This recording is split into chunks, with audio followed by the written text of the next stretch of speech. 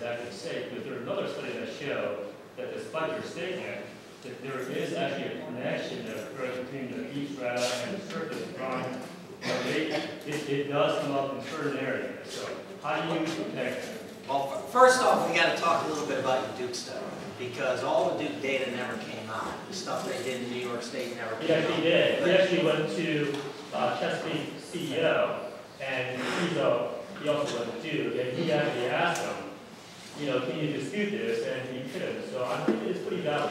Well, I can't dispute it, and he's never come That's to me. fine. So anyway, but the Duke study, the gas that you're talking about in the upper layers of water, okay, is naturally occurring gas.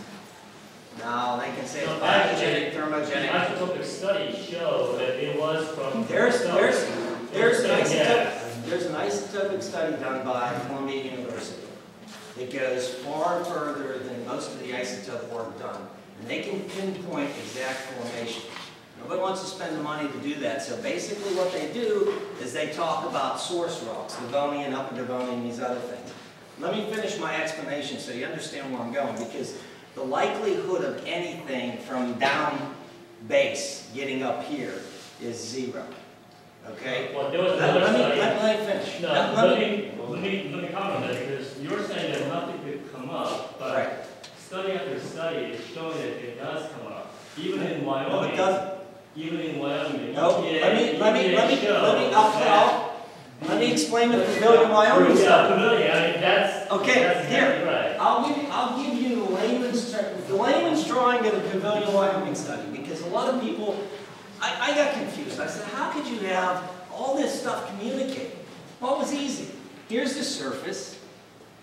Here's the base of the study area. Okay, this is going to really be simple. If you go into the EPA review, okay, essentially what you have is layers of rock in here, okay?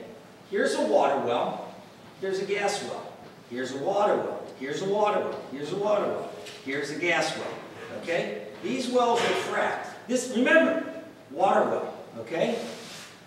The zone that was completed in Pavilion, Wyoming actually bears both the gas and the water. The likelihood of those two formations, that communicating, is very high. Even anyone in this room can figure out if you have a gas well, okay, in a water zone, the likelihood of the water and gas mixing is pretty common. A lot of areas throughout this country, and even parts of Pennsylvania, if you cross the border into New York, okay, a lot of the water wells are in what's called the Bradford Formation. You cross the border into Pennsylvania, what do we produce out of Bradford? Oil. Oil and water and gas are commonly occurring together. Okay, let me explain. Wait, they actually had two sampling wells that checked the contamination from the surface and sampling lines checked for the contamination from these. And the two are isolated from each other, and I think that your statement is wrong. No, my statement is not wrong. If you look at the cross-section, you dig out the cross-section, and you analyze what they show you, you will come to your own conclusions. And I will bet your conclusion's not far off of this. You have to look at what's presented. If I drill a gas well into a water zone, I can get both gas and water. That's what happens. In Dimmock, Pennsylvania, the upper zones down to about 600 feet, okay, contain both gas and water. What the companies drilling in the Dimmock area tried to do, New York's a little different, but Pennsylvania at the time when Cabot started their drilling didn't really have requirements that said, look, if you drill and you drill into natural gas, even at shallow formations, you can't drill any further. You have to case.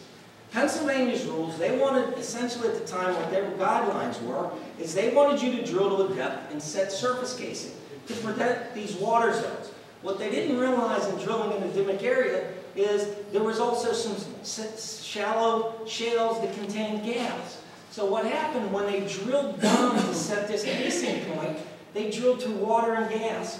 Once those two started to commingle, and that gas basically has the same isotope analysis as the gas down here, okay? And it's been, look, there are a lot of studies out there, but step back and start to think like somebody that understands what's going on. When you have things going down,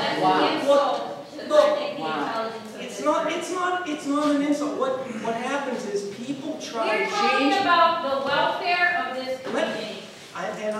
Let me explain. Water and air. And Let are me you two going to lose your family? Please. Let me tell you something. Are you going to leave? Let me tell you something. Oh,